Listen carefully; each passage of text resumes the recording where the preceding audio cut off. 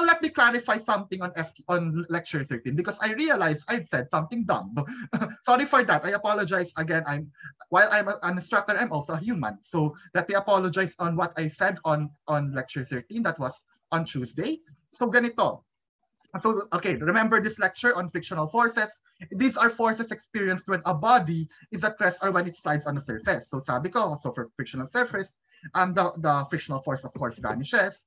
And alam natin it acts parallel to the surface, perpendicular to the normal force and dito tayo nagkagulo. So opposes the tendency of object's motion. Medyo hindi ko ata na-explain ng maayos, kaya naging medyo problematic yung statements ko doon. So let me clarify it today. So it results from the interaction of surface molecules. Again, this is correct. Electromagnetic interaction ng forces na yan, ng forces between two surfaces. It's electromagnetic, hindi siya gravitational. EM yan. Okay, now, ang tanong ngayon, ano bang ibig sabihin ko ng word the tendency? Let me clarify it. Ang ibig sabihin ng word the tendency dyan ganito. Okay, if the body is at rest, if a slight nudge is applied on the body, where will that body move? So for example, may box ako. If I have a box, tapos, okay, and it's at rest. And if a slight nudge, and it moves to this direction, dapat ang direction ng frictional force ay opposite. This should be the direction of the frictional force. Okay? So ganon. So again, ang gusto ni friction ay kontrahen yung expected na galaw ng isang bagay. Yun yung gusto niyang gawin. Kontrahen yung expected motion, yung potential motion niya, or yung actual na motion ng isang object. Okay? Now, here's an important thing. What is the direction of the motion relative to the surface?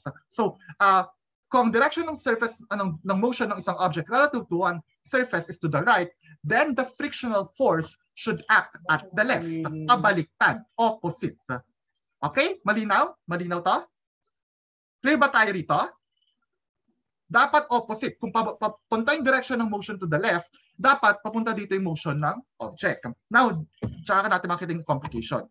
Hence, friction acts opposite to these directions. But may nawawala. Ayun, okay. Nawawala yung isang copy. Now, ngayon, hindi necessarily same. Remember, hindi necessarily same ang motion ng object at ang acceleration niya. Tama? Tama, di ba? Velocity is not necessarily parallel to A from your motion in 1D, 2D, and 3D. Hindi necessarily parallel yan. Therefore, ang mali dun sa sinabi ko last time is sinabi ko na kung may direction ka ng acceleration, i-oppose mo lang direction na ng friction yan. That's wrong. That's a mistake on my part. I apologize for it. Ang tama ay kung ano yung direction ng motion, doon dapat, kung anong opposite nun, yun yung direction ng frictional force. However, there's a caveat. This will only be true if a particle is initially, if the acceleration and the velocity vectors are in the same direction, hence, the frictional force will act opposite to the acceleration. Yun yung sinasabi ko. Yun yung gusto kong linawin. Okay? If both V and A are parallel to each other, then the frictional force will act opposite to the acceleration vector. Now, ang mali lang sa sinabi ko, is nakadepende kay acceleration yung direction ni friction, which is wrong. Ang tama ay nakadepende dun sa motion ng object kung saan yung direction ng frictional force. Okay? Is this clear? Malinaw ba to? Yes. I hope this clears up the misconception that I've raised.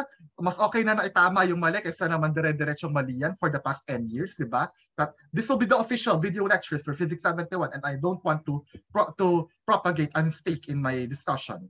Okay? Questions? May tanong ba rito? So yun, again, friction opposite the potential motion of an object, the tendency of an object's motion, or the motion of that object relative to the surface. Questions? Are there any questions? May tanong? Walang tanong? Wala? Okay. Wala naman po.